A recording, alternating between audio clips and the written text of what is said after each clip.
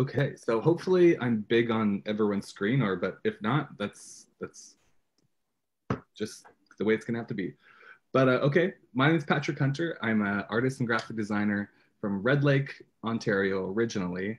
I lived in Sault Ste. Marie for, let's hope I'm not on mute. No.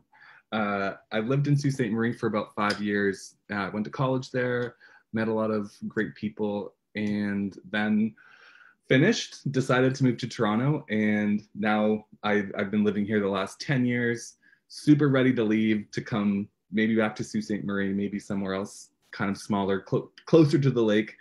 But what we're going to be doing today is just a virtual paint session. And what we're going to be painting is some feathers that you got in the mail. They're in paper form right now, but this is hopefully the goal. We're all going to get there together. Don't worry. If you haven't painted before, I promise you're gonna end up with something that if you don't like it, you can give it to your mom or you can give it to your auntie because they have to like everything.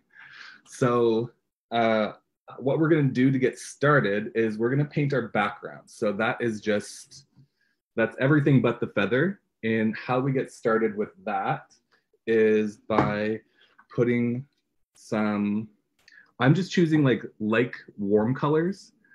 But you can choose what other colors you want. Choose 3. Just for the technique, it kind of makes it easier to do for everyone. And then you want white. So the way that the transfer paper works, it'll only work if it's on a lighter background. So don't do black, don't do dark blue, don't do dark purple. You can do light purple, light blue, but make sure it's pretty like around this light. So there is white carbon paper out there, but for our lesson today, we're just going to use the black kind right now, and all that does is just going to be able to transfer this design onto our canvas once it's dry. So if everyone wants to just give me a thumbs up when they have all of their colors and white on their palette, I'll show us the next step. So you don't need a whole lot. You just need like a little blob.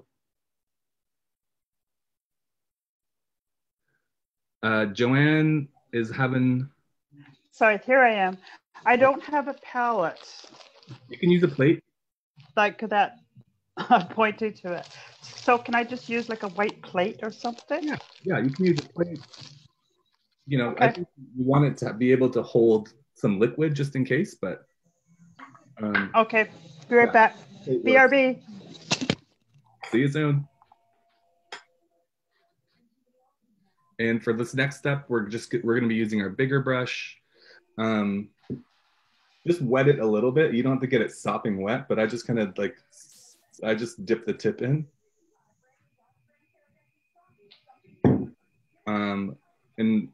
If anyone's not painted with acrylic paint before, it's kind of like you're painting with plastic. So if you get it on your clothes, it's not going to come out unless you're quick about it and like wash it under water real fast. So hopefully you're wearing something you don't mind getting paint on.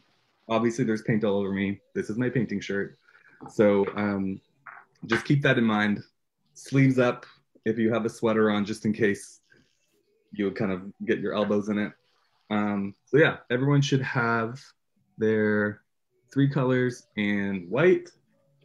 And what I like to tell people is just like, however you get these 3 colors on your single brush, it's up to you. But how I do it is just by dipping a corner in one color, a corner in the other, kind of like dip it in the middle, and then take a scoop of white.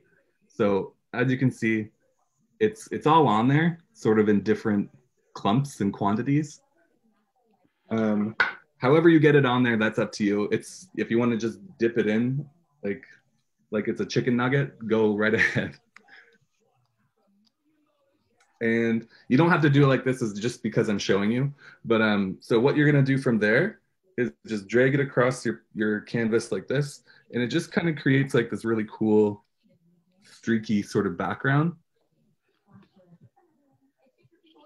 And this technique just tricks people into thinking that you knew what you were doing and you're a good painter.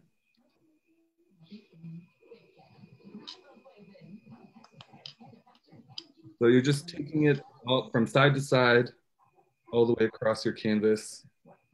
If you're finding that it's not spreading that well, you might just need to add a little bit more water to your brush. Um, Add some more paint to your brush as well.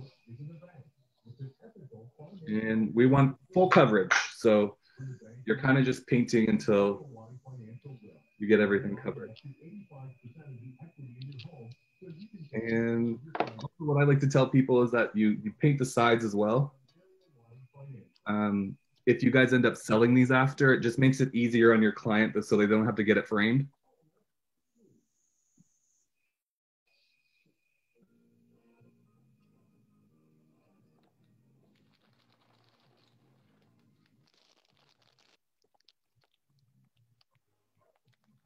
So, I mean, in case anyone missed it, I'm using my bigger brush.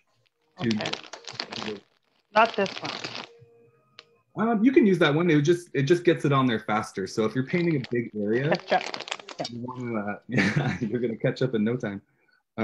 If you're painting a big area, you want to use the most efficient means possible. So that would just mean like a bigger brush. But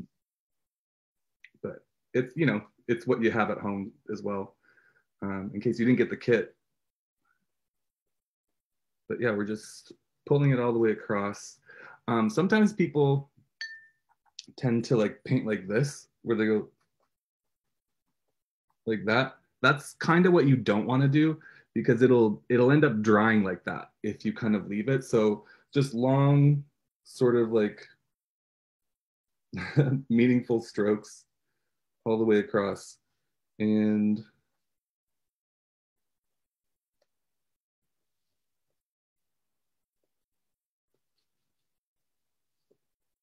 like I said, don't forget to do the sides.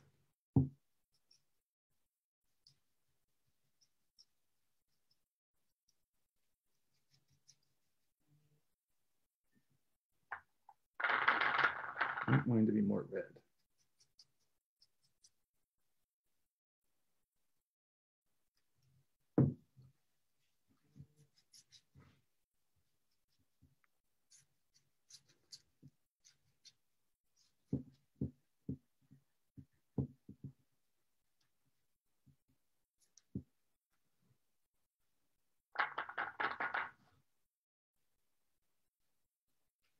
And we're making sure that our canvases are nice and light and not super dark.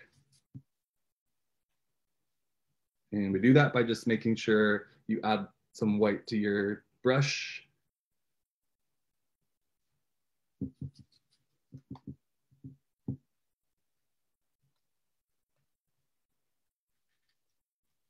So how I'll fill these kind of like moments of slight silence with like maybe some stories of how I kind of got started as an artist. As I said earlier, like I'm from Red Lake, Ontario.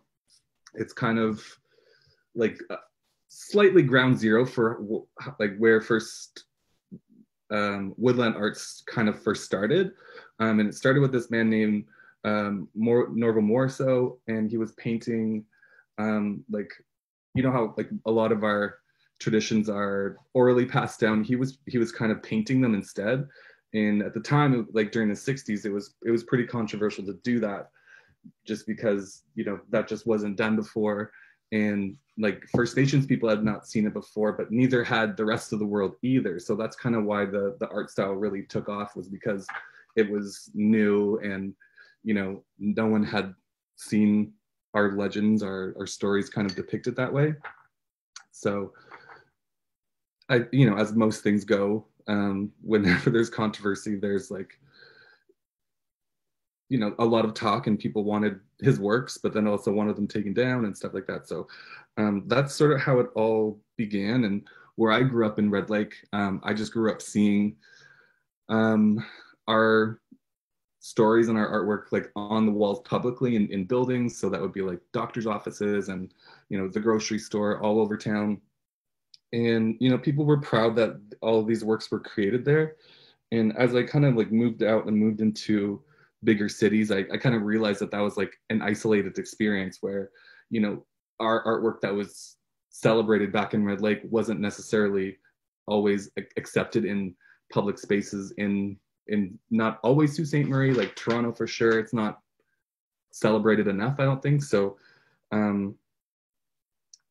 the part of what I like to do now is to do these classes and like to help to try and create little artists and just put it into more public spaces. So that's sort of how I'm trying to make sure that people know about First Nations artwork. And it's fun. I like doing this kind of stuff. Usually all of these things would be done in person, but because of COVID, obviously we're doing them online, and it's still kind of fun. It's nice to be in the same room as everyone and kind of like laugh and chit chat and have snacks, but we got to work with what we got. Okay, so this is kind of how mine's looking. You don't need to layer it on so thick. It doesn't have to be like intensely on there. You just want to make sure you're covering all of the white spots of the canvas, because when it dries, it'll kind of show all of that.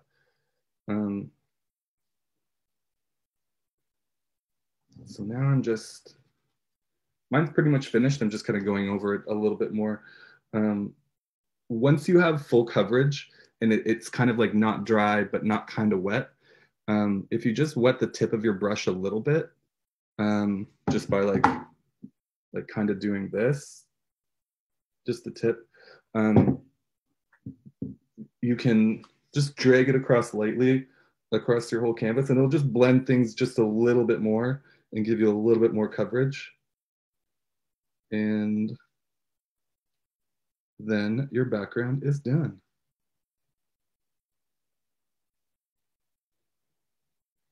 So mine's finished. Now it's kind of the boring long part where like we have to wait till it dries. Luckily, everyone's at home, so and everyone except Reggie probably has a blow dryer. So you can take your blow dryer to this, get it dried up a little quicker if you want. I just kind of do this while everyone's waiting. And yeah, so this is how you get the background done. And it's not too bad. Just kidding. Oh, yours is orange, right, Megan? Awesome. I'm not really sure what it is, but it's covered. looks like a sunset. Yeah. So yeah, you want to take the blow dryer to it and just kind of blow dry it up a little bit, maybe on the cool setting instead of the hot one, because it'll kind of like, it just does something weird to the canvas. You don't want to do that. But yeah, while we're waiting for these to dry, sometimes it's nice doing this on a hot day because you can go like this.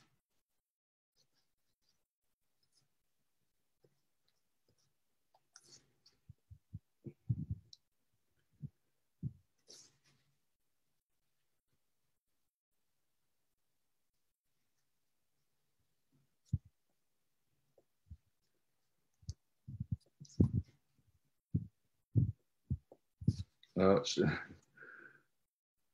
she's ready with hers.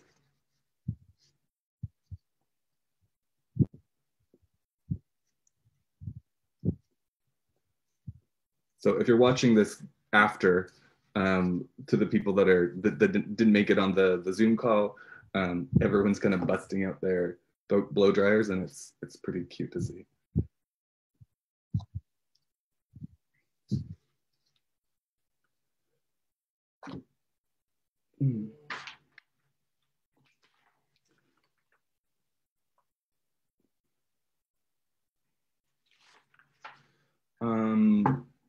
Yeah, so you should have also got 7 feathers with your package that Megan had graciously sent you.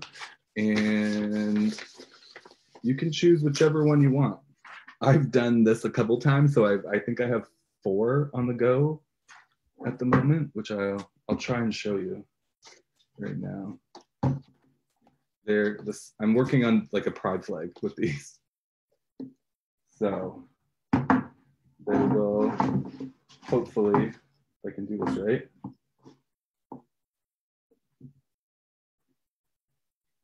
I'll end up making a big, cool pride flag eventually. So I'm doing the red one tonight. But as you're, what we might get to tonight is sort of getting the black on there, doing our outline. You don't have to choose black if you don't want. You can choose whatever color you want. I always think that the black pops better. But with all those open spaces, you can fill it after with color in certain spots, and it just kind of makes it that much more nice, cute, adorable. Any of those?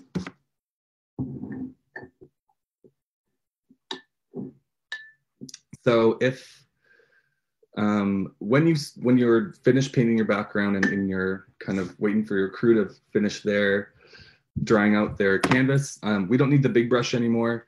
And like I said earlier, I'm not sure if it was recording yet, but acrylic paint is kind of like you're painting with plastic. So if you leave your brush with paint on it overnight, it's going to dry and not work anymore. Like it's going to get all crusty. So when you're done with it, you just kind of like push it to the bottom and try and get most of the paint off.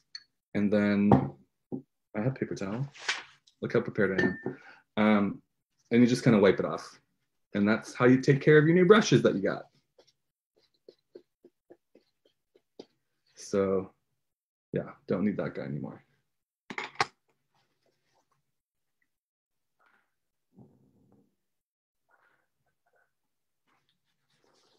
So yeah, you can even use your pages to fan your painting. You kind of want it to be pretty much 100% dry. The way that carbon paper works, it's just like, I guess they used to use it in like photocopiers. I'm not that old to know what that was like, but I guess they would like press it down. It was to make duplicates. When you were typing, you would put between your papers so you could type and make a duplicate of what you were typing. And now before photocopiers and all this. Yeah, that makes sense. So, you know, essentially what we're going to be doing is kind of similar to that, just taking the carbon paper onto the back, onto our canvas, and then using a pencil to transfer the design over. But I'll kind of go over that again once we get a little bit closer to that, when everyone's dry. I talked to him. Okay. Yeah, that's how they make copies of documents, I guess, with carbon paper. He just got a widow. Put them in there. Black.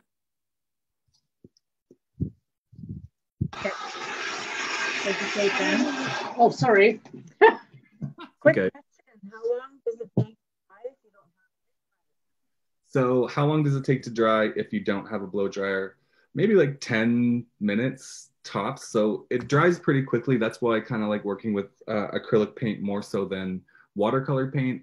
With watercolor, anytime you add water to it, it reactivates the paint. So it kind of will do more things for you after. Whereas acrylic paint, once it's dry, it's pretty, like you could spill something on it. Not that I recommend it, but you could spill something on it and then wipe it off. If it gets dusty because it's on the wall, you can just take a damp cloth to it and wipe it off after too. Like not sopping wet, but like, you know, just a little bit damp. So mine's pretty much dry. It's a little tacky, but that's okay. So am I.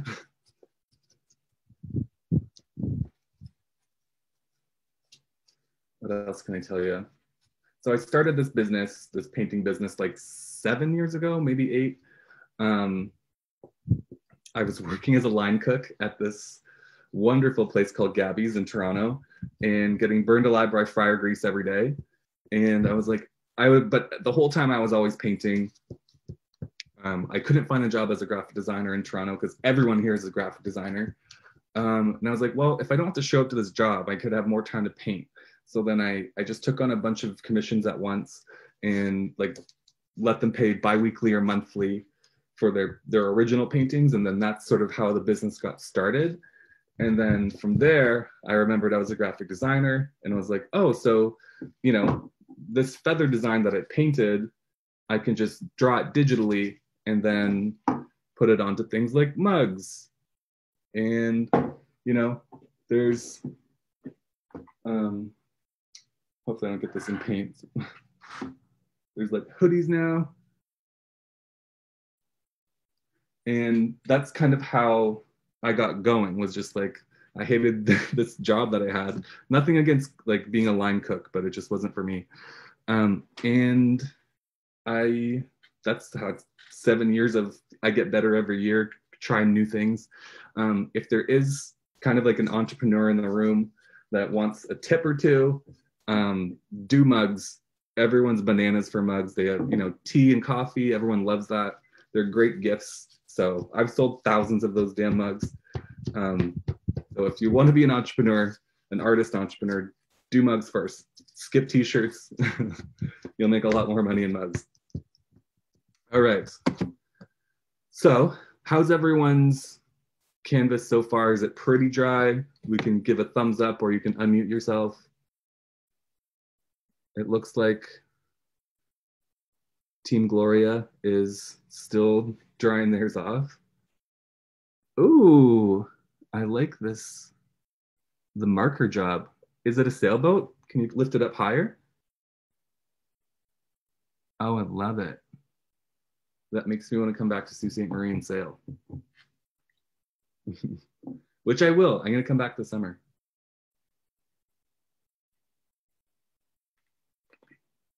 Maybe to the gathering so we can do this in person, which would be a lot of fun.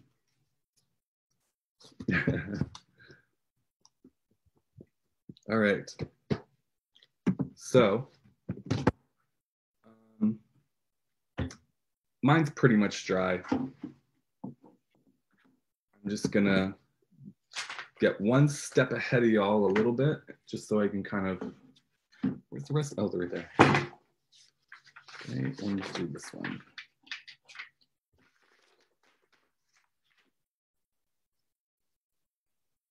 So essentially, the designs you have are going to be like a stencil.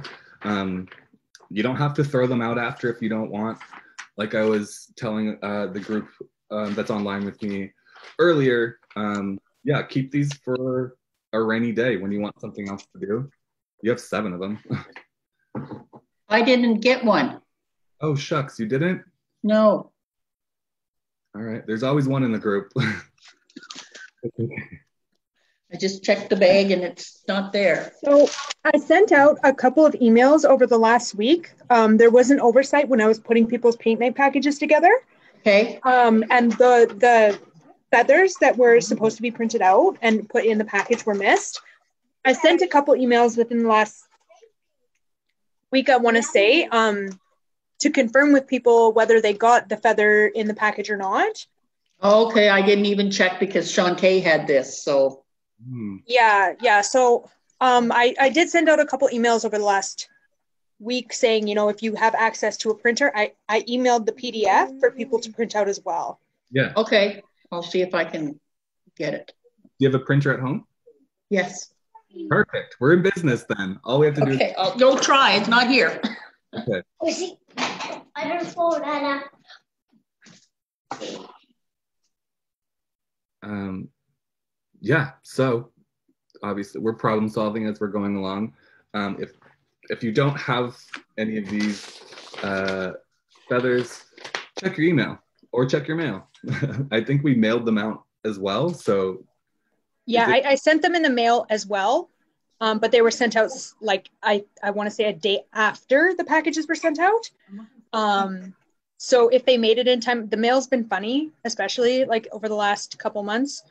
Yeah. Yeah. Well, But if they should be either A, in the email, or B, in the mail. okay. Yeah. Sounds like she's a printer, so that's perfect. Um, I find it weird sometimes when people don't have a printer. Like, just get one. They're so handy. Anyway. I just want to make sure that everybody else has the pictures. Great. No, no, Oh, yeah. no, I Oh, I didn't get it. So if your canvas is dry, what you're going to do, the really dark side of the carbon paper, it's kind of like it's sooty, like you'll get some on your hands. You want that side down and your design to be on the other side. So there's a really dark side and there's a gray side. The gray side is the side that nothing's going to transfer. But yeah. Oh, I'm going to unmute you. What was your question? Oh, I didn't get the Email? the printed out copy. No, sex. Megan, do you know her email? Just to send it quick. Do you have? He does. I have a printer, yes. I muted myself again. I'm gonna send it again. Okay, I didn't get it. Okay, I'll send it again. Okay, thank you. All good. This look like it. Mm-hmm. This look like it. Mm-hmm. Once you, if you're at this step, you just want to tape it to the other side of your design, and You then take mine or no? however you want to, You take mine no. No. however, which orientation you want to put it on there. Like, it can only go like portrait style, but decide which way you want it to go. You want to tape it down just because you might move your stencil and then you'll end up with like double lines, and it's not a fun scene. So I just tape mine down like so. Nothing crazy, but just enough to kind of keep it there. But one thing too, when you start to transfer your design, is it's helpful to just do a test first, just to see if your design is actually transferring. And it's pretty light. In some cases, it depends on how hard you press, but it'll be there. So a little bit lighter, but yeah, you want to, it's just there to kind of guide you as you paint along. But anyway, I'm showing you the whole thing. You're just kind of taping it on there just enough to keep it there. And then once you want to get started, like I said, like you don't have to do it like this. I'm just showing you. You're just going over all of the outlines, and then you're also doing the spots in the middle too. So, and if you want, you can do the word, the grandfather teaching on the side.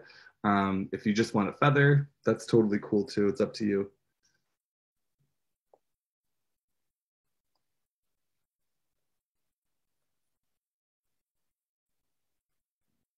But yeah, you're going over all of the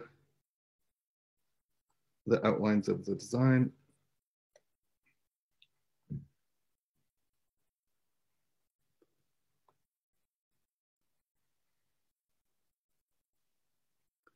And as I was saying, kind of pull it back a little bit off just one corner, just so you can test and see how hard you need to press, because you don't need to press super hard, but you don't want to press super light, because I've definitely had people in my classes where they were like lightly pressing it. Yes, you got it.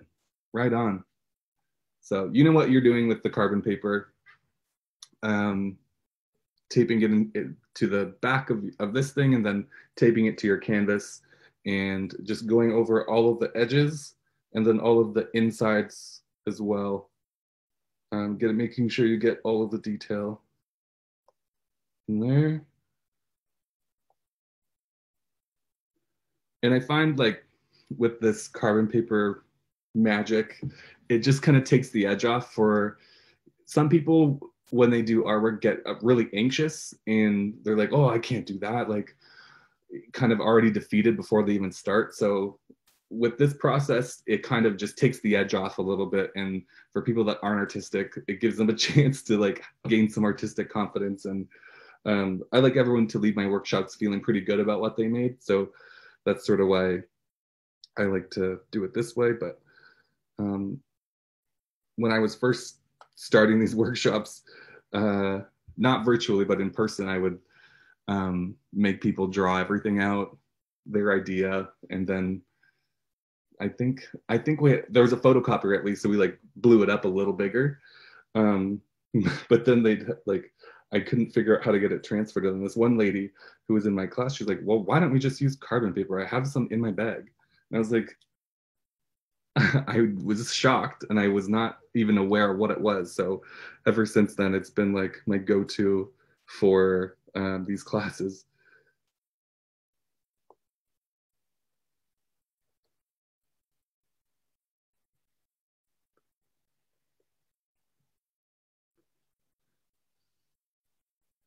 So you also don't have to like touch the edge of the black in the printout. If you want to make it a little bigger, it'll just make it a little easier on you later when you're painting, because the design is just a little thicker, but it's up to you.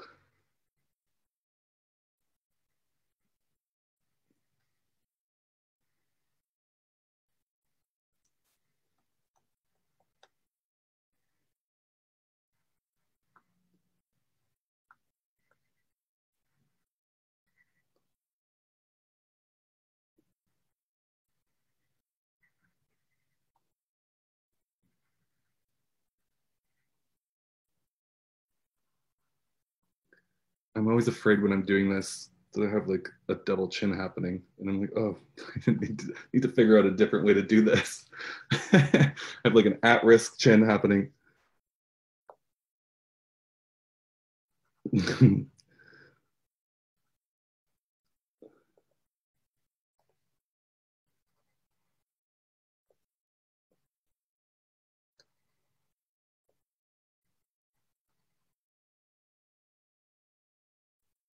Don't forget the little dots.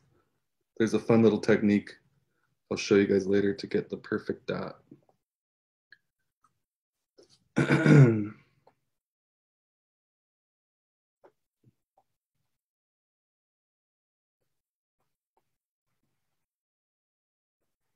If you don't have pencils at home, a pen works as well, probably a little better.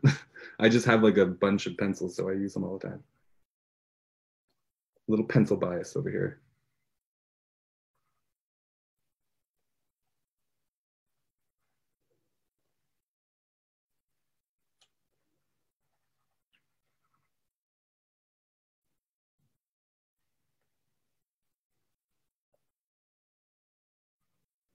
Okay, I think I did it all. Make sure. Actually, I'll do the big reveal for you guys. Ta-da! So it just kind of transfers it all over nice and neat, so I don't have to try and freestyle it. I mean, I can teach people how to do a feather on the fly if they really wanted to, but luckily, everyone had a printer at home.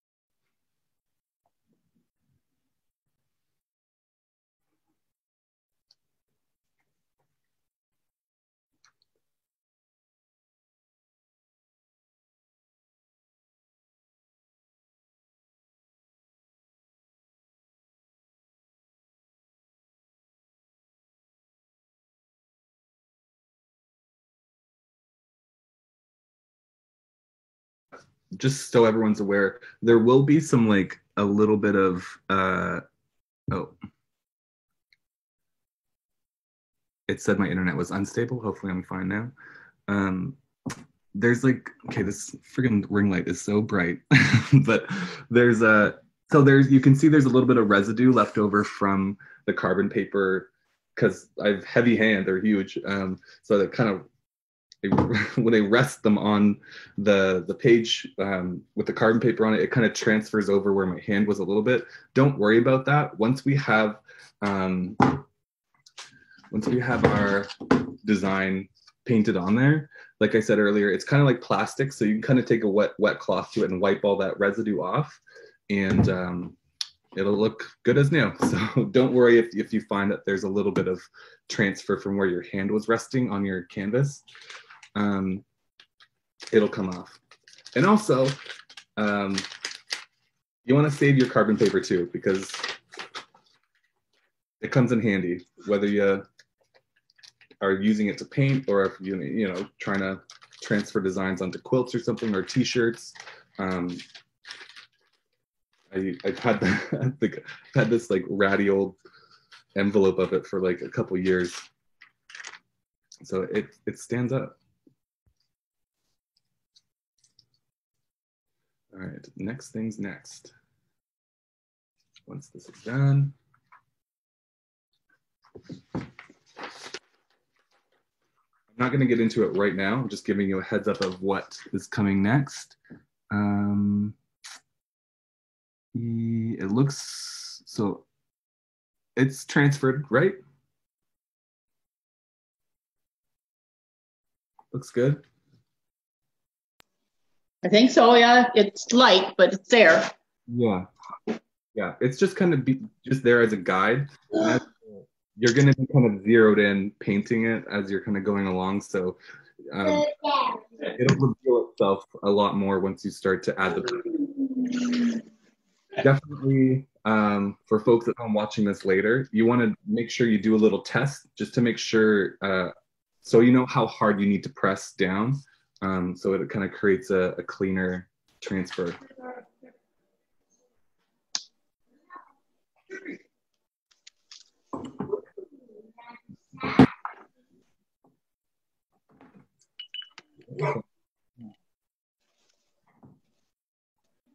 I'm trying to find this one piece of paper. So what we'll move into just after this, once I get a thumbs up that everyone's finished transferring their design, I'm going to do just a painting tutorial on how to use kind of the smaller, more detailed brush. Some tips and tricks.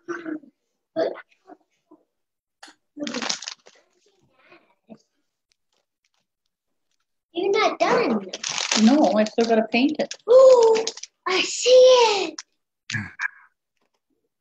I'm not sure how like live streams work for this, like if it's just recording me or if it's recording everyone, but yeah, but that's the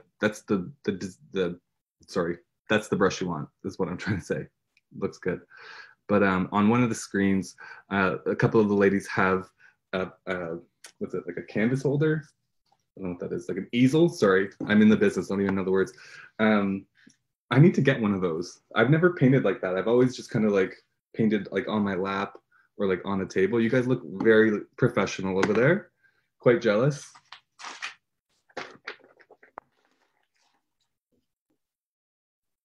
An artist. She didn't get me one of them. Oh. Yeah. Well, I mean, they're little, so you just hold it if you want. But yeah, it does make you look a lot more professional when you have an easel in front of you and you're like doing this kind of stuff. Yeah, I just usually it's just on a couple pillows in my bed, because when I don't normally paint like this where we're doing you know, from start to finish a painting. Usually it takes like a week or two, or that's if I'm going like every single day at it. But there's definitely pieces that I've done before where I take a couple weeks off, come back to it. they're usually big. So, you know, 6 to 8 hours on a piece. I'm watching a show while I'm doing it in bed. Let's see. Oh yeah, you can see it, right? I can kind of see it on the screen. Great. So while we're kind of just waiting for folks to get their designs put onto their canvas, as I said earlier, if you haven't cleaned up your big brush yet, you can take this opportunity to do that. Get some more water, get some coffee, get some tea, whatever you're into. We'll just be a few more minutes before we start the next phase of this workshop. What else was I going to say?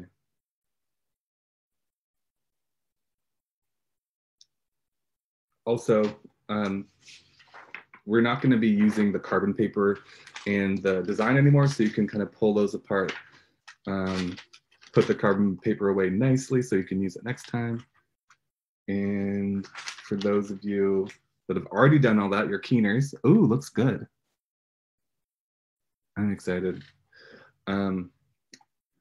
So if you're done all those steps, you can actually get your black paint and put a little dollop onto your palette, add a little bit of water to it. That just makes sure it's activated and spreads easier. And with acrylic paint, you don't really need a lot. Like a little goes a long way. This is probably like too much, but you don't need a whole bunch, so you don't have to just like go ham on it if you don't want. Another thing too, you can save this paint. What I do is just kind of like with a paper towel, like wet it a bunch, and usually I don't use the middle, but you would put the paper towel in the middle and then saran wrap over it, and it just kind of keeps the moisture in there so that your paint stays not dry, essentially. So you can save the paint if you want, but it's all good if you don't.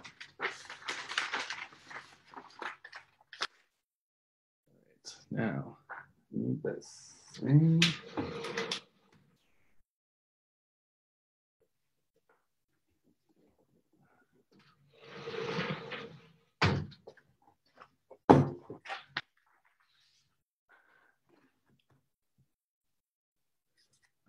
Thumbs up if everyone's transferred.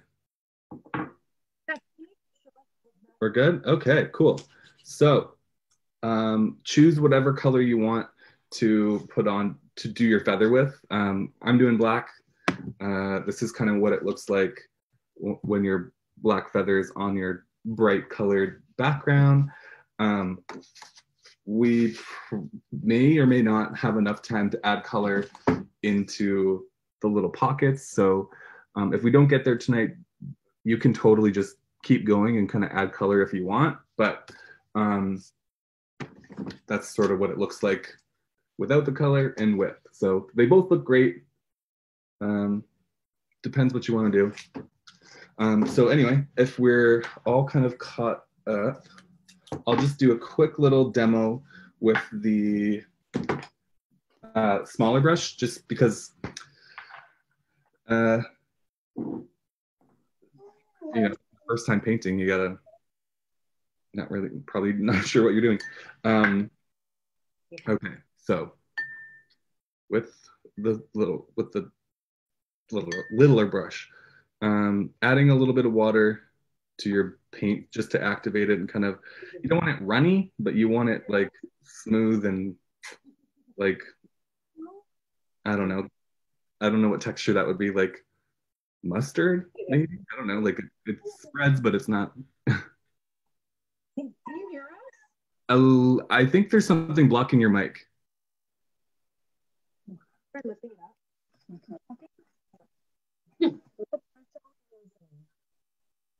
So I'm adding just Okay, that's all right.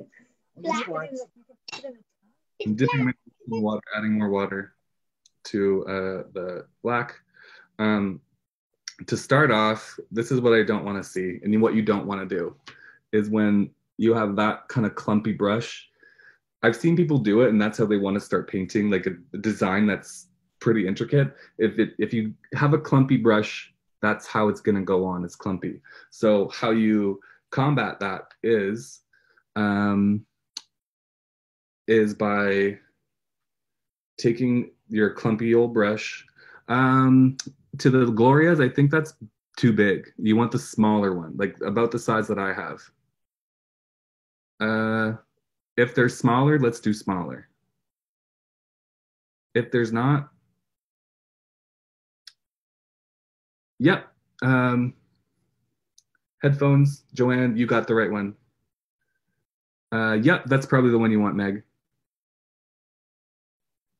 Yep, that's the one. Yeah, I don't even have anything to compare it to, but it's pretty, like, honestly, this is my iPhone. This is how big the brush is in relation to that. So it's just for scale. It's pretty small, but I mean, the detail of the feathers is kind of intense. So you want to have like a sharper, smaller brush. Anyway, so as I was saying earlier, and I'll go through this again, but just for the people that are kind of ahead, how you get rid of your clumpy brush is just by twisting it along the edge of your palette like that. And it just kind of creates a way sharper tip. And that's what you want to do to get a lot of these smaller details. So you want to make sure you do that. That's key. Second, the way that this brush works is that if you press really lightly, you're going to get a thinner line. And then if you press down harder, it expands the brush and it makes a thicker line. So keep that in mind when you're painting, because there's thick and thin parts to this feather. And so start out light first. I think it's easier to start by, instead of going like this, where I've seen people do it, they go like that, try to make it a little smoother. It'll just kind of like make sure the paint goes on a little bit easier, and like a little bit cleaner as well. But yeah, so I'll do it again. I'm just pressing, I sharpen my pencil, my paintbrush. I am pressing lightly and then pressing down a little harder. And maybe you have a spare sheet, or even using your stencil. Just like, if you haven't painted before, I would recommend just trying a little bit, just to sort of get the hang of the thick and thin, max pressure and light pressure part of it. I'm just adding some more water to my little reservoir, sharpening the tip.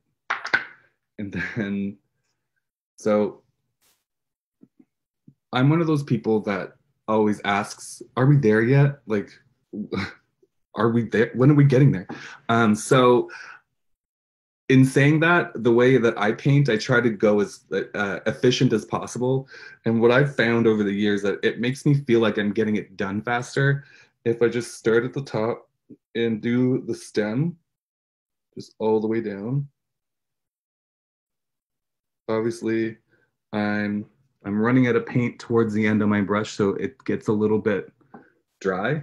I'm just gonna add some more paint to my brush. A little bit of water, a little bit more paint, sharpening my brush, and then continuing on with the line all the way down. It's like a psychological thing. Just makes me feel like I'm getting this painting done a little quicker, just by painting it all down the center.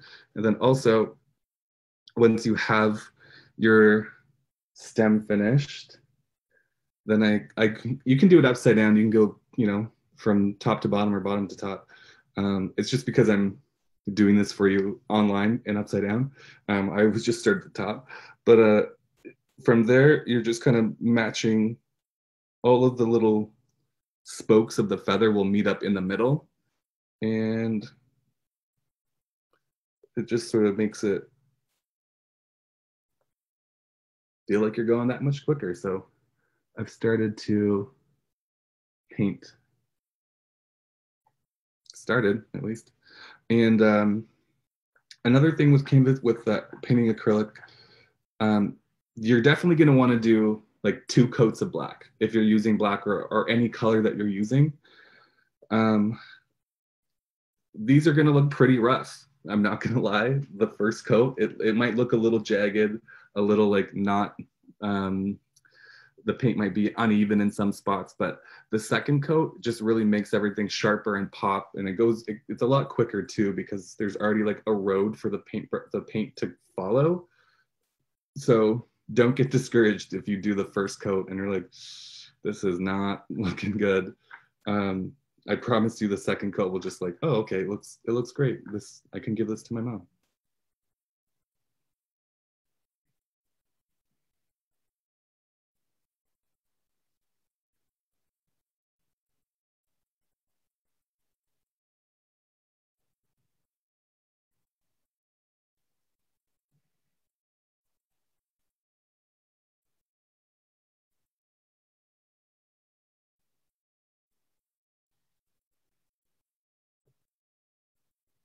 Oh, shucks.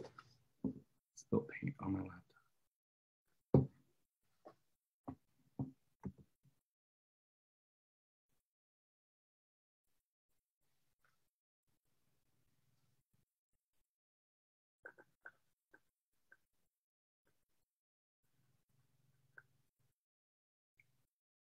So this is definitely the part where you want to take your time and not go crazy through it.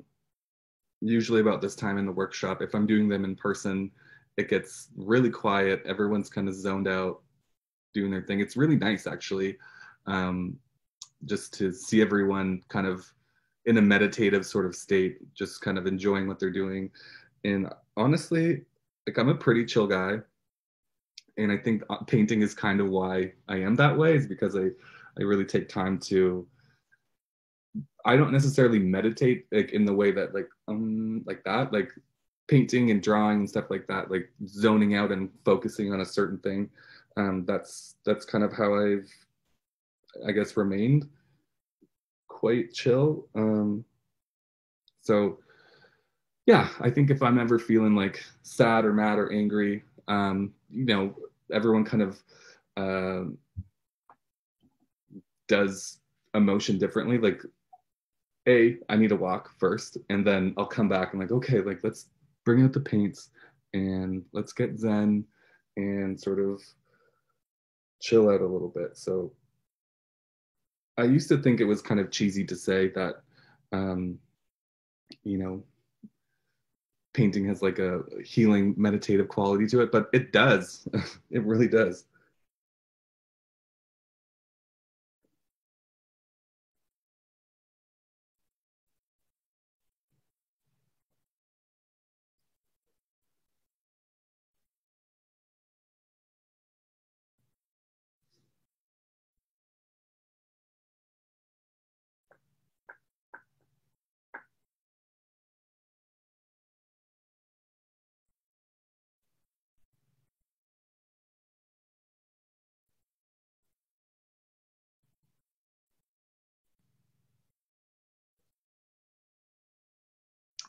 If you can hear fire crackling, it's because I have this like fireplace channel on. I did one of these workshops once where it was like by a river, and there was like birds chirping, and then my participants were like, do you have birds or something? Like, that's all we can hear. And I was like, oh shit, sorry guys.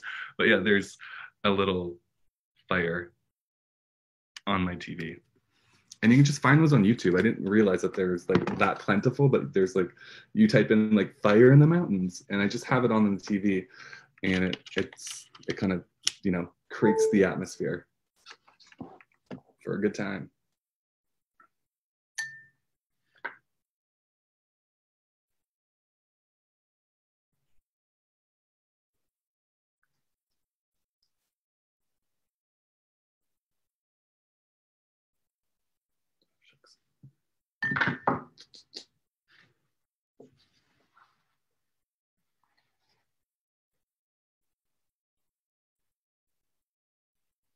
whatever.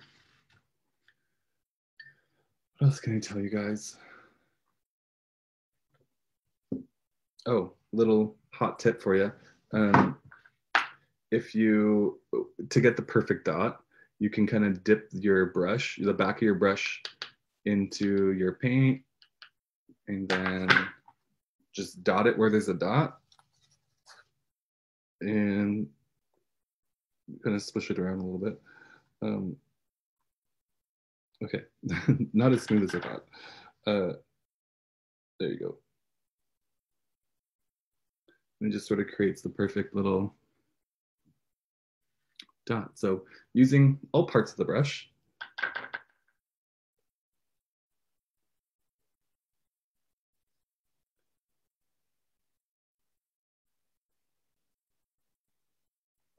I think it's her, but Christy Belcourt, you know, she does those massive, beautiful dot paintings.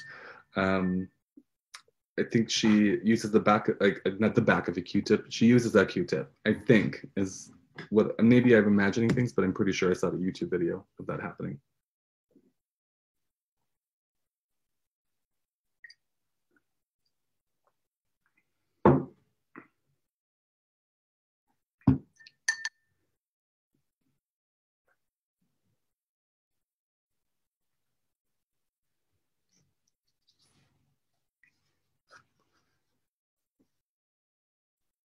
So for those of you catching this video after this session, everyone is looking really cute and very diligently at work painting their canvases, and it's nice to see.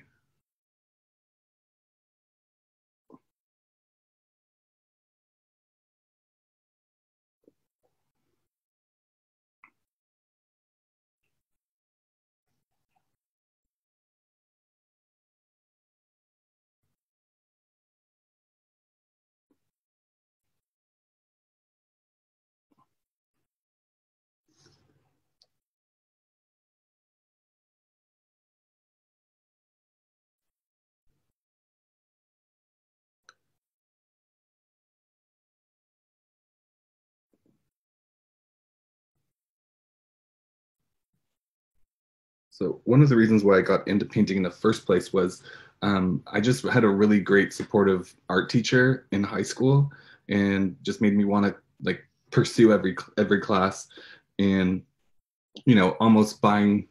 She'd let me you sign out art supplies to take home, and you know, not every teacher is like that. So she really kind of nourished my love for art, and it was, you know, her that explained, or that was able to like contextualize what I was looking at when I saw woodland artwork. And just in case anyone's unaware, the way it was explained to me was imagining that you have like X-ray vision, and you can like see into a creature, or you know, a tree or rock or whatever, and what you're seeing when you're looking at the painting is like the spirit or the life force of what it is you're looking at.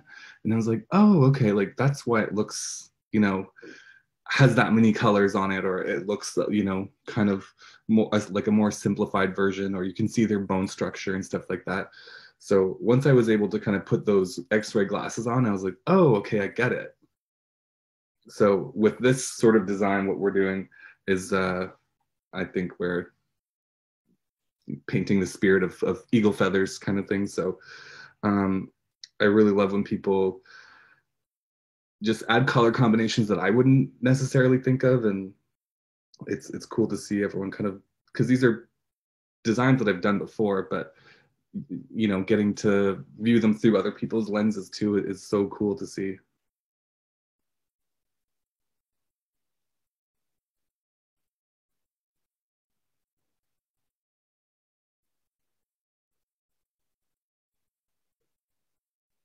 Also, I've done so many of these classes. I'm becoming a pro at doing these upside down.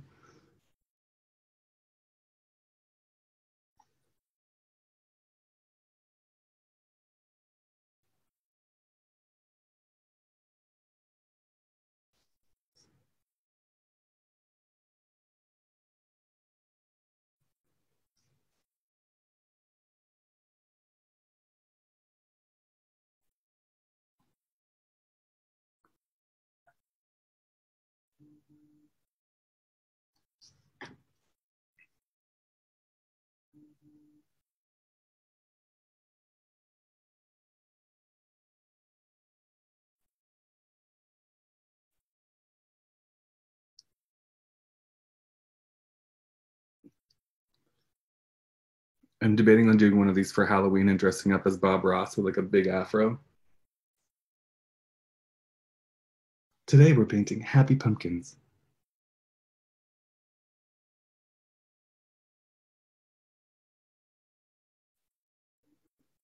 I used to work at the gas station, Peros in Garden River, and he was like on the TV whenever my shift started.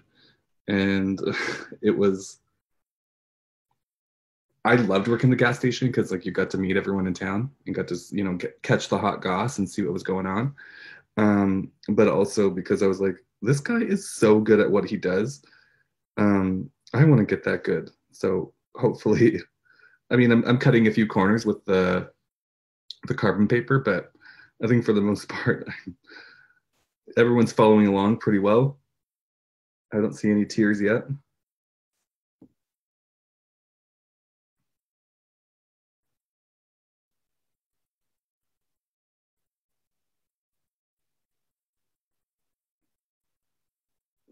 Oh, we have Sherry back. Hi. I think you're on mute still. This is my daughter Sarah. She actually goes to OCAD for art. Oh wow, cool. Are you guys in Toronto right now? I didn't catch that. Oakville. We're in Oakville. Cool. I needed a little assistance. Okay. Clearly didn't get her talent from me. So we back. Okay.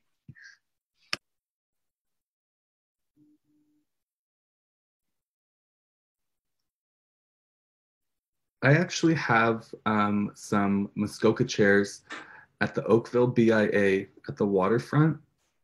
There's like I don't know.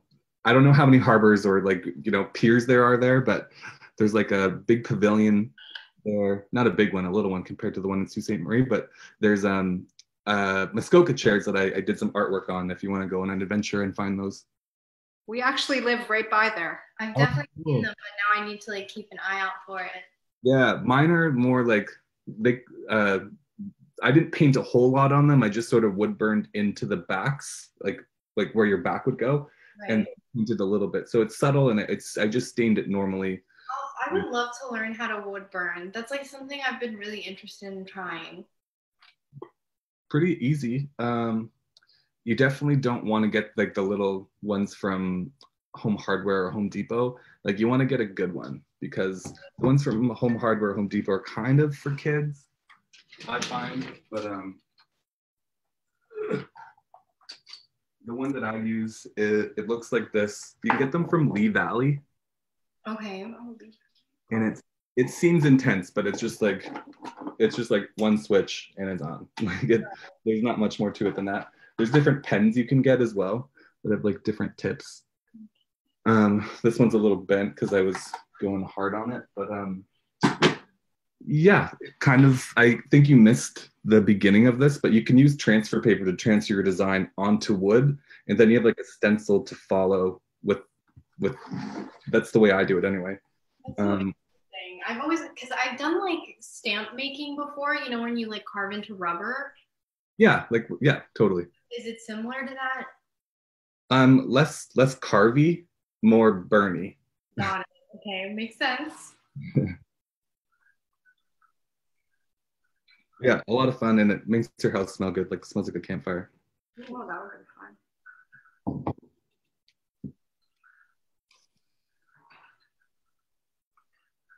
Thank you for helping me. Anyone brave enough to show me how theirs is turning out so far? Oh, looking great.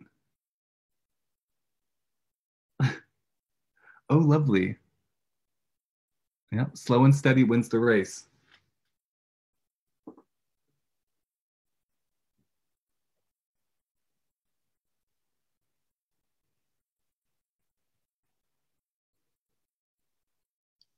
Oh, awesome. Is that purple or black? Cool.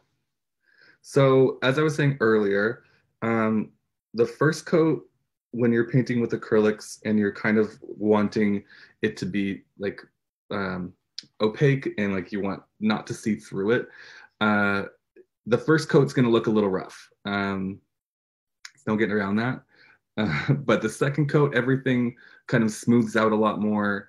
The paint looks a lot more even, and overall, I think it just is a better product. Especially like when you're doing it with black too, black goes on quite easily. Uh, I've been in one of my workshops I did yesterday. There was a lady that was using like orange, and like orange paint when you're trying to do thick solid lines like this, it's unless you add like a bunch of white to it, it takes forever. It's going to take like, 4 or 5 coats to make sure that it's nice and opaque, but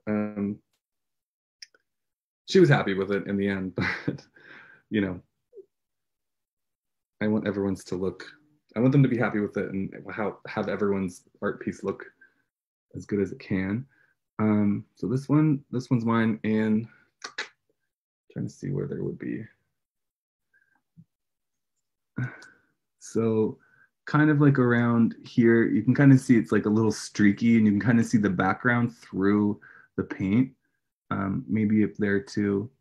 One extra coat is just going to cover that all up and just make it look a lot more clean.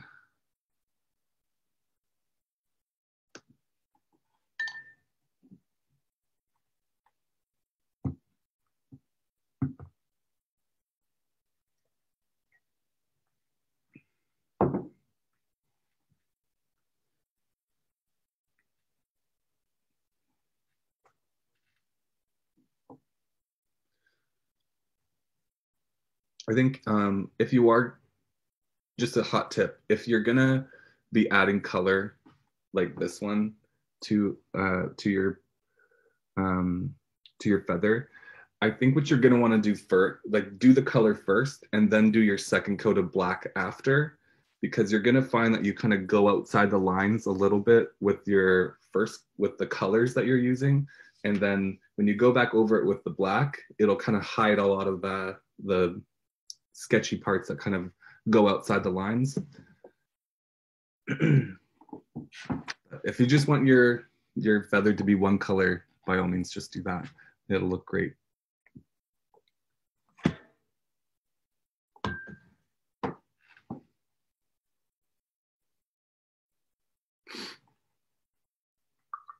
I am going to use a different color. Red.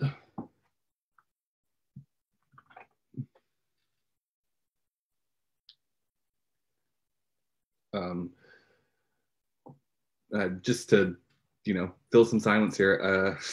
These are the paints that I use. Golden. It's just one of the many that I use as well.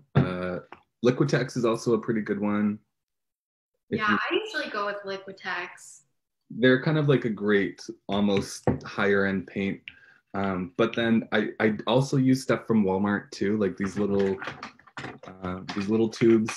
If I'm doing like a bigger background and just need to use up a lot of paint, and I don't want to use the good stuff yet, I'll use these smaller ones to just kind of get some coverage down at least first. And like, say that these paintings weren't the size they were like, quadruple the size.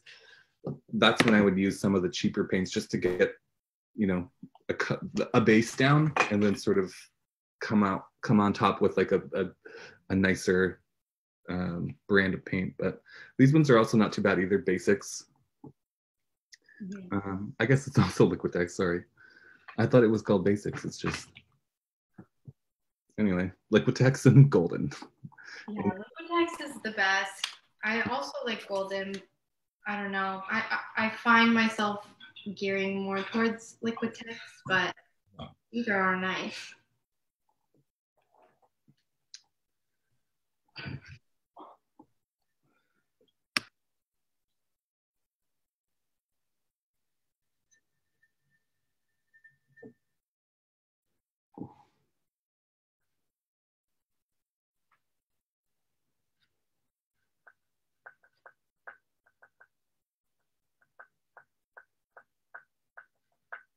I'm just mixing some colors right now to put onto my, in the little pockets that are open to the background. I'm going to paint in the middles of those just to add, you know, an extra little dimension to it.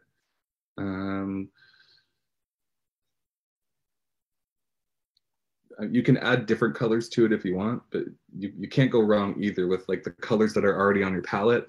Maybe add a little bit of white to them just to switch them up a little bit, and it'll look great.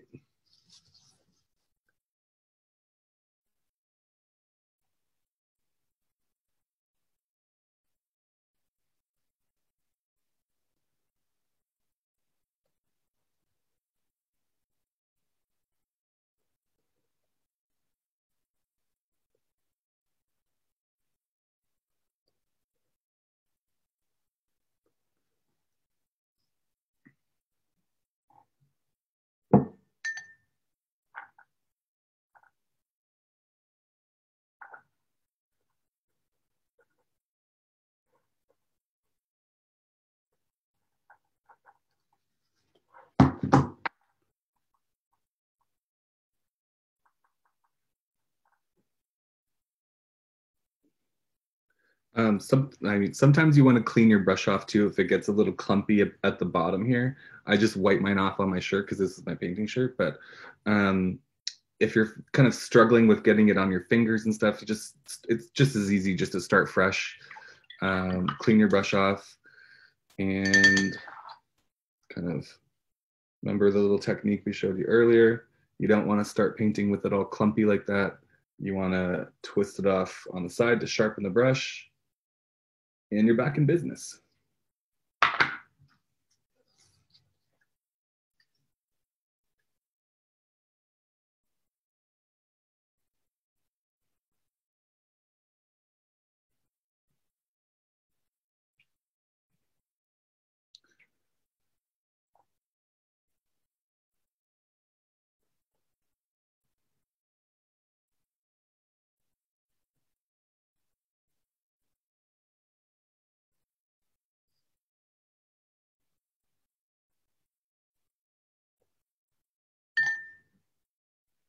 So also just to kind of reiterate what I was or illustrate, I guess, what I was telling you about earlier.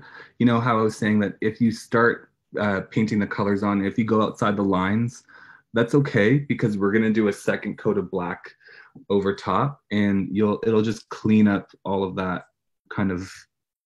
It'll clean up the sides a little bit, so you don't have to be perfect at putting the paint into the pockets where it's open to the background. You'll cover it up after with the black. I figured that out yesterday. So I painted it twice, and then I was like, damn it, I'm gonna have to do this a third time.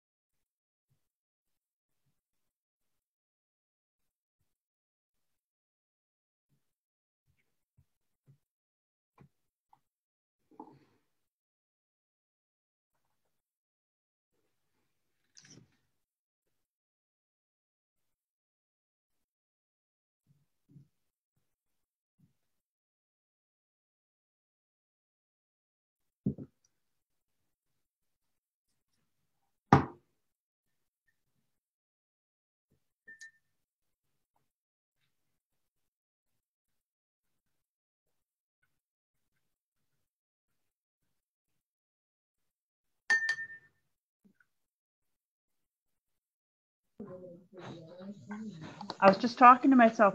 Gabby's, that's on the Danforth, isn't it? There's a couple Gabbies. There's Oh, one. is there? Yeah, I was at the one King and John.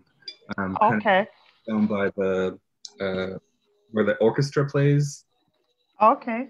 Like, Roy Thompson Hall. Yeah. Yeah. I live in Toronto. Oh, you do? Cool. Yeah. Just over here in Leslieville. Awesome. Yeah, not to talk ill about Gabby's. The food's good. I just didn't. It was hot in there. It was summer. It was like Oh, I can imagine. Yeah. no fans. But you know, I don't. I'm not mad about it because I need to be able to do this full time. So Right. Right. I did a short stint at one of the local restaurants, Tea and Bannock. Have you heard of it? Oh, yeah. I used to have some artwork there. I'm not sure if it's still there. But Oh, yeah. really? Yeah. No, right? I don't know. I haven't been there in a while, of course. So, yeah. Oh, yeah. He always had art hanging. Yeah. They do have some prints of mine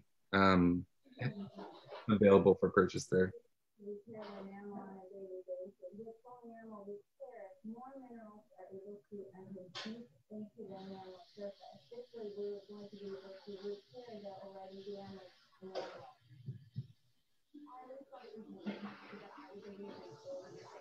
But yeah, where I'm at right now in Toronto's St. Clair and Bathurst area, kind of midtown. Not bad. Like I don't feel super downtown. Like it's right. The backyard. I don't feel like that. One of my daughters lives in that area. Okay. Yeah. It was nice when I first moved to this area and it wasn't COVID because it was like, oh, it's a break from downtown at least. And then now that I've been here for a whole year, like the nature trail that I would go on I've been on every single day is getting a little old. And right.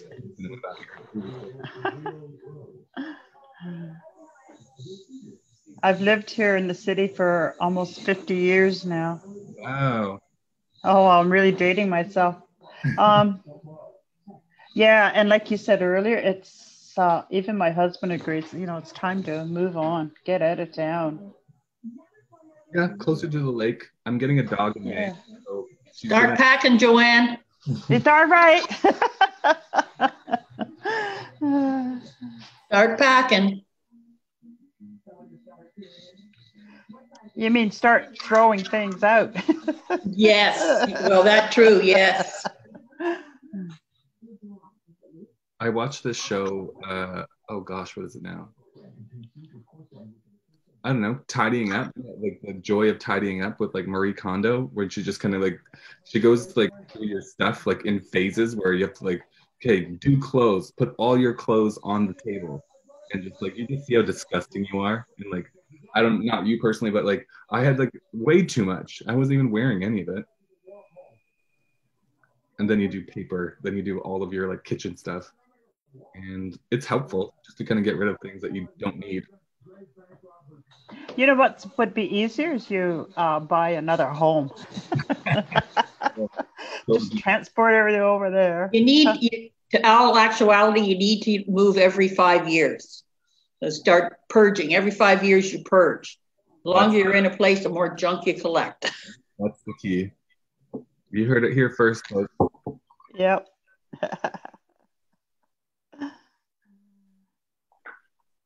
Did I hear you say you're getting a dog? I'm getting, a little puppy in May. Yeah. I want to move by the end of the year. I start my G1 next month. I didn't know that I didn't want to live here the rest of my life, so I just let my license expire for so long. But now that I want to leave, I'm getting this little cute. She's a gray lab. Oh, yeah. Gray. That's odd. Look at her. Yeah, it is. I know when I saw it, I was like, I need to know the breeder. So she's in her mom's belly right now. That's not actually her. That's like her older brother from the last litter. But yeah, I'm doing these little things so that by the time the end of the year is here, I'm like, okay, it's time to go.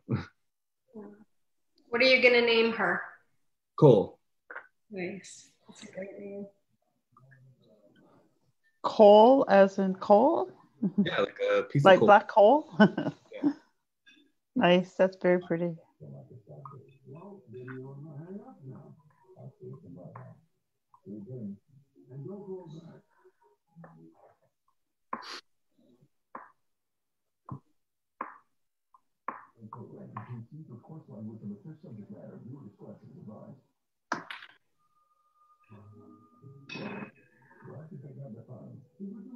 color that you add to the inside of your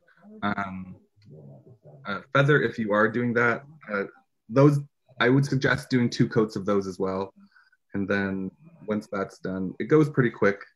Once that's done, then you're just kind of going over all of the black one more time, and it'll tidy up all of the lines, and then you're finished. So that would kind of bring us to the end of our night together in about 15 minutes. For me, anyway. You guys can continue painting on if you want.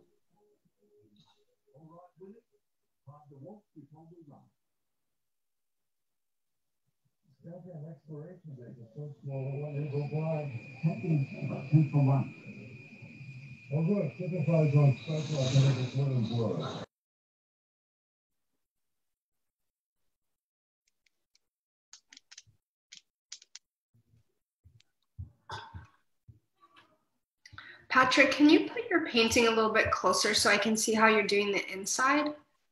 Yeah, it's looking a little rough right now, but you can kind of just, you can really just put it on there as quick as possible, because the black paint is it's gonna clean everything up after. So you can kind of see it looks a little janky, like a little kid did it.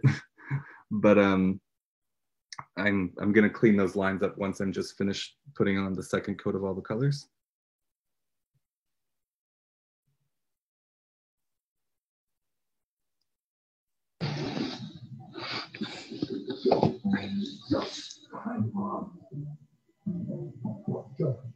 I'm gonna get a roast.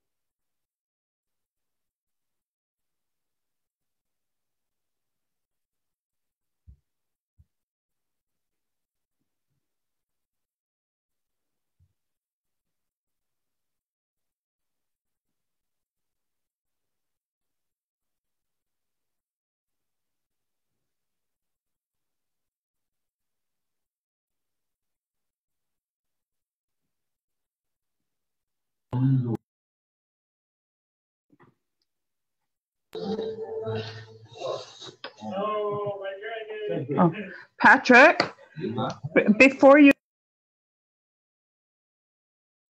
Oh, hold on. I think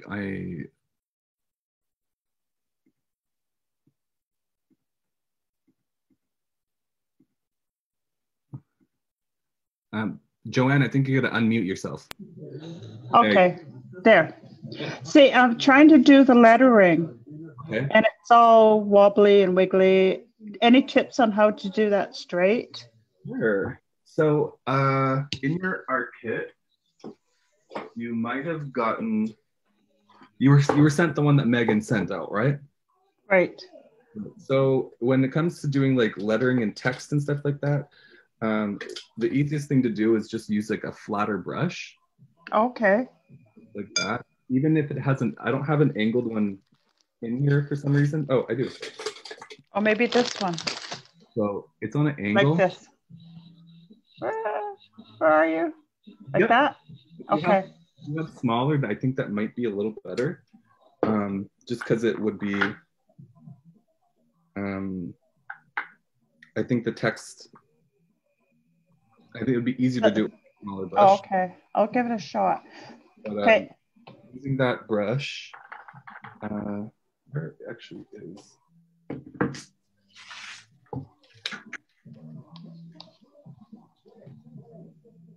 So there's it's on an angle. There's like a really flat part, and you can kind of like just, it can be like a really thin line if you want, or you can kind of go wide with it. And Okay. so just use the brush. If it's like with text, you want it to be, this is like a very straight font, so you can kind of just use the brush.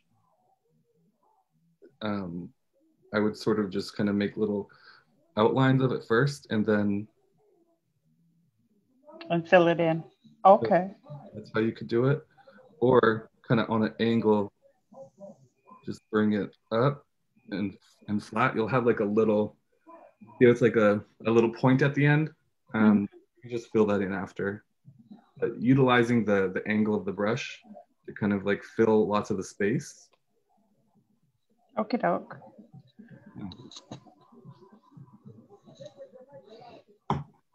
Perfect. Thank you.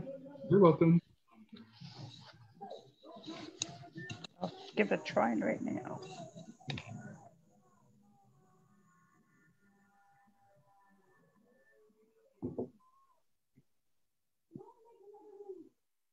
Where's the quiet?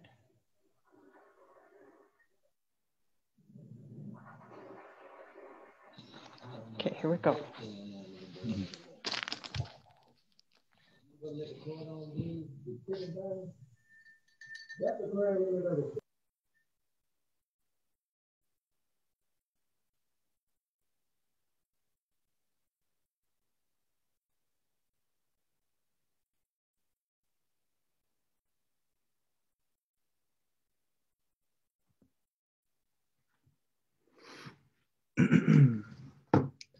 Okay, so I did all of my colors, and they look a little, it looks like a little rough. So I'm just gonna go in with the black and clean those up a lot more, and you'll get to see what I mean by that.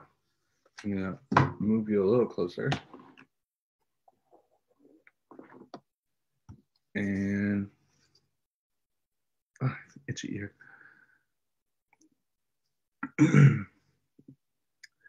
Okay, where's the real hardcore one? You can see like in this spot here, it's kind of really, I really went out of the bounds. And with the black paint, because everything's nice and dry, you can just put it, paint right over the line.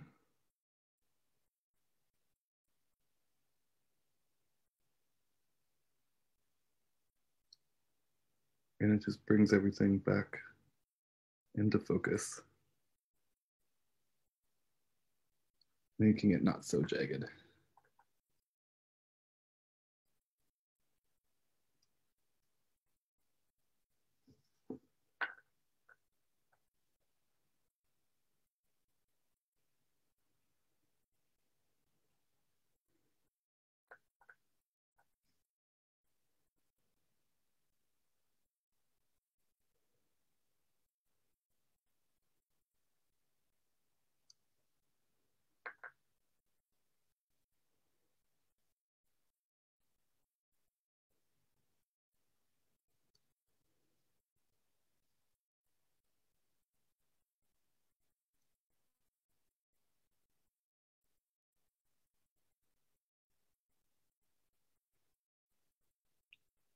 And kind of, as you can see, it's going on a lot easier than the first coat by doing the second coat of black. That's because there's already like a road for the paint to follow. And you've already technically done that line before, so you know, it's a little bit, the edges, the ice has been broken on it.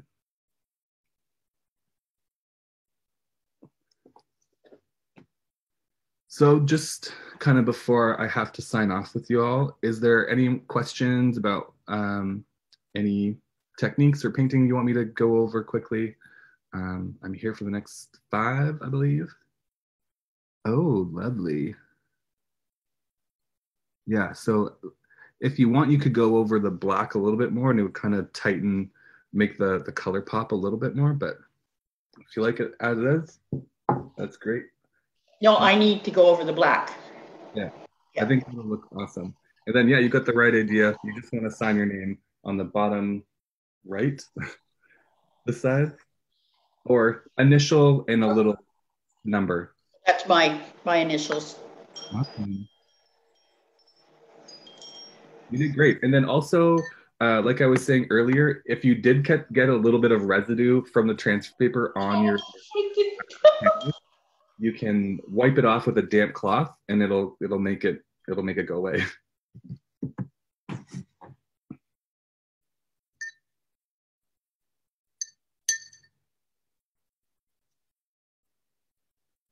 Ooh, good job. Like peacock colors, I love that.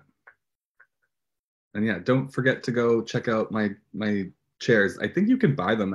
I think the show is done next month if you want some for your backyard. Well, we'll definitely walk over to look at them, see, hopefully we'll be able to locate them without having to look to see where your name is. We'll be able to see it from your style. I think you might be able to do that. But cool, yeah, keep me posted. My Instagram, if you have it, is PatrickHunter_art. I'd like to see you guys chilling out in the chairs if you want. Sure. My website as well, just to pitch it, www.patrickhunter.ca. There's a little shop with mugs that I just loaded up on there, t-shirts, hoodies, face masks, all kinds of stuff. So if anyone wants, you can head over there at your leisure, do a little shopping. And I think that's curtains for me, folks. Thank you very much for having me. I can't wait to hopefully do this in person with you at the next gathering, if we can do that this year. But if not, definitely next year. Count me in. Well, thank you so much. It was wonderful meeting you all. You too. All right. Thank you. It's pretty cool. I'm excited. Bye, everyone. Bye.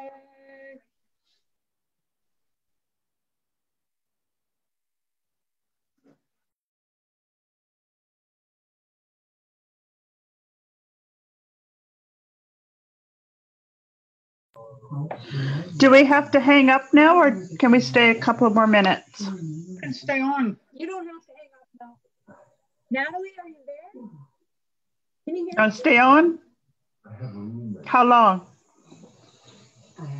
Let's see your painting. I'm just doing the black. What? Wi-Fi? Yes, Wi-Fi. Oh, Wi-Fi.